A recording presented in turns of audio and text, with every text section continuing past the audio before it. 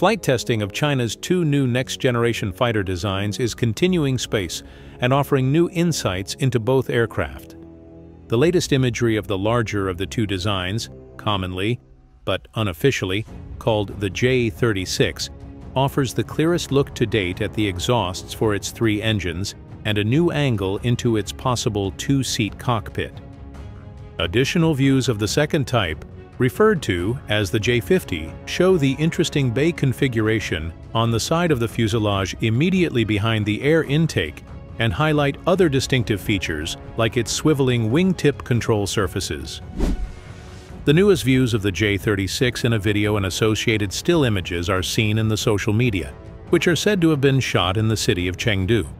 The Chengdu Aircraft Corporation, which has its main plant there, is responsible for the aircraft. As noted, the new rear aspect view of the J-36 gives the clearest look we've seen at the engine exhausts for its trio of engines, which is already a highly unusual feature of the aircraft. We can now see pedals extending out over the top of the exhaust trenches that sit inward of the aircraft's tailing edge. This only underscores the J-36's exhaust configuration and its major similarities in form and function to that found on Northrop's YF-23. The YF-23 also notably featured an exotic intake design with boundary layer pores to help improve airflow, as you can see. This is a clear, low observable play both for radar and infrared signature management. Recessing the engine exhaust before the aircraft's upper trailing edge is a classic low observable design element that Northrop largely pioneered with Tacit Blue, B-2 Spirit, and YF-23. The ejected exhaust is spread out and has the potential to be actively cooled by this upper deck area.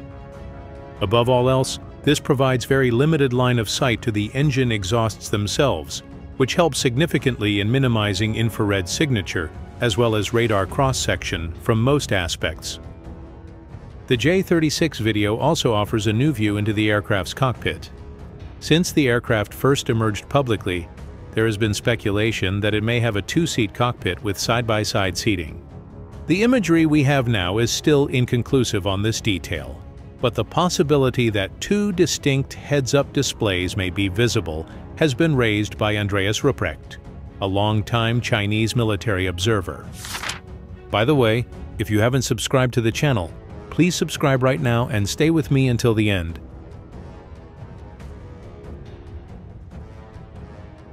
Additional pictures and videos of the J-50 from the Shenyang Aircraft Corporation have also been circulating online in the past week or so. As mentioned, most interestingly, a bay of some kind with a pronounced bulge at the front is now plainly visible on at least the right side of the fuselage behind the air intake. It is also positioned right in front of the main landing bay on that side of the aircraft. Whether or not the J-50's bay may be for weapons or intended to serve some other purpose is unknown. Questions have already been raised about whether there is enough internal space in this part of the aircraft to hold a relevant munition. It is worth noting here that China's J-20 stealth fighter has weapons bays in roughly the same location, which also have a novel configuration wherein the missiles inside pop out fully, along with their launch rails before firing.